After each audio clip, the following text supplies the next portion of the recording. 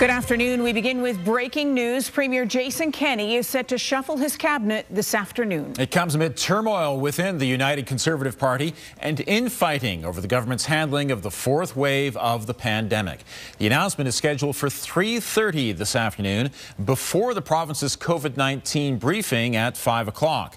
This morning, Alberta Health Minister Tyler Shandro cancelled an appearance at a flag-raising ceremony in Strathmore. Shandro is also not expected to be at this afternoon's briefing alongside Kenney and Dr. Dina Hinshaw. Some are speculating, there actually are reports right now, that Labour Minister Jason Copping, who is a Calgary MLA, will replace Shandro as Health Minister. We'll have the details coming up later on our news at 5.